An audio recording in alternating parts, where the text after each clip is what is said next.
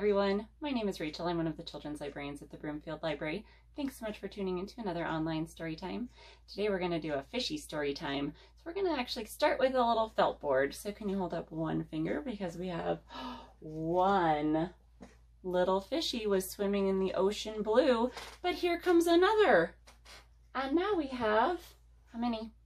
Two.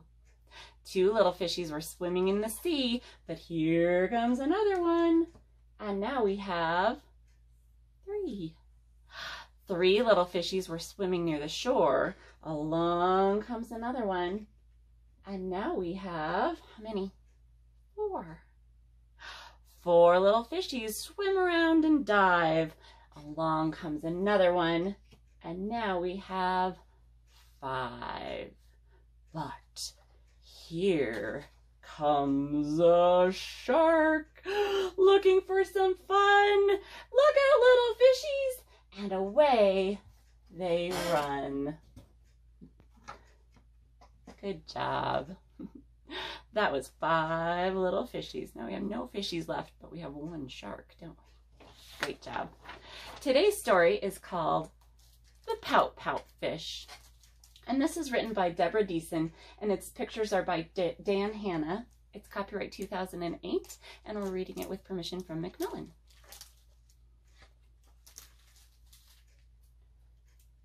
Deep in the water where the fish hang out lives a glum, gloomy swimmer with an ever-present pout.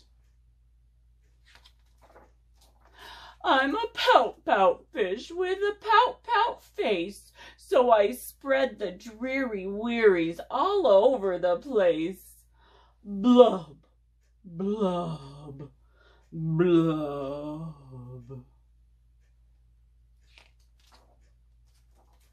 Along comes a clam with a wide-winning grin and a pearl of advice for her pal to take in. Hey, Mr. Fish, with your crosstown frown, don't you think it's time to turn it upside down? Says the fish to his friend, Nice thought, Miss Clam. I hear what you're saying, but it's just the way I am. I'm a pout-pout fish with a pout-pout face, so I spread the dreary wearies all over the place. Blub, blub, blub.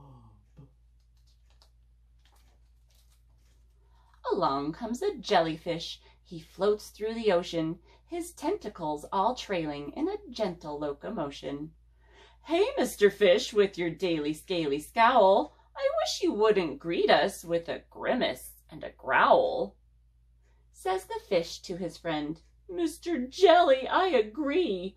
I'd like to be more friendly, but it isn't up to me. I'm a pout-pout fish with a pout-pout face, so I spread the dreary wearies all over the place. Blub, blub, blub. Along comes a squid, quite a slender, squiggly sight. She's squirmy and she's squelchy. She is slightly impolite. Hey, Mr. Fish, you kaleidoscope of mope, how about a smile, a little joy, a little hope? Says the fish to his friend, Mrs. Squid, I would try, but I haven't any choice.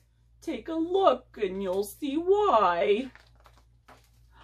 I'm a pout-pout fish with a pout-pout face, so I spread the dreary wearies all over the place.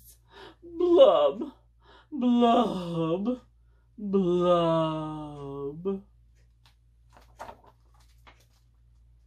Along comes an octopus with 8 great arms, covered on the underside with tiny sucker charms. Hey, Mr. Fish, let me tell it to you straight. Your hulky-bulky sulking is an unattractive trait. Says the fish to his friend, Mr. 8, my chum, with a mouth like mine, I'm destined to be glum.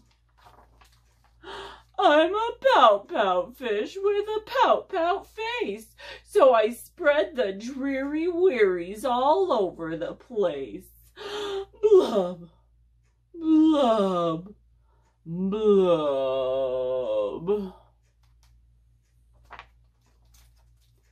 Now, along comes a fish in a silent silver shimmer. The gang has never seen before this bright and brilliant swimmer. She approaches Mr. Fish, but instead of saying hey, she plants a kiss upon his pout, and then she swims away.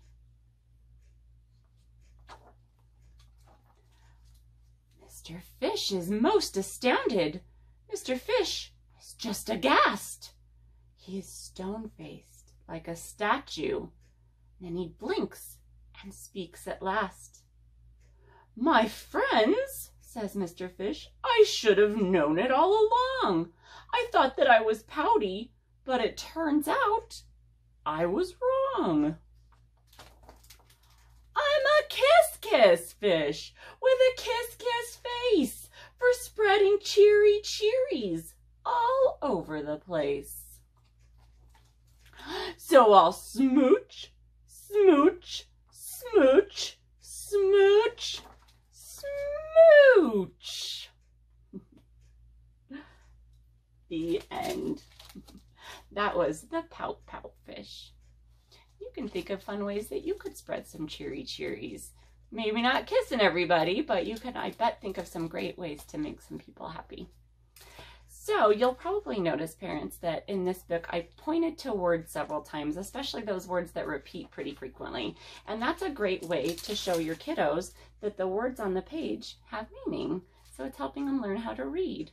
This book is also a great example of learning new vocabulary. There's lots of great big words in there. Don't shy away from reading those big words to your kiddos. It'll help build that knowledge and get them ready to learn to read on their own.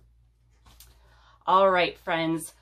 Thanks so much for tuning in. Let's do our goodbye rhyme. We're going to wave high, wave low. I think it's time we got to go. Wave your elbows, wave your toes, wave your tongue, wave your nose, wave your knees, wave your lips, blow a kiss from your fingertips, wave your ears, wave your hair, wave your belly, and your derriere. Wave your chin, wave your eye, wave your hand, and say bye-bye. If you would like, we have a special kit made up to go along with this book. It's kind of a fun Pout-Pout Fish and Emotions kit that you can pick up at the children's desk whenever the library is open, as long as they last. We do have a lot of fun take and make kits that'll have activities and things inside of them. So anytime you're by the library, stop in and you can pick up something to take home. And if you'd like this one, just let the staff know at the desk that you'd like the Emotions kit. Thanks again for tuning in. We hope to see you all again really soon. Take care.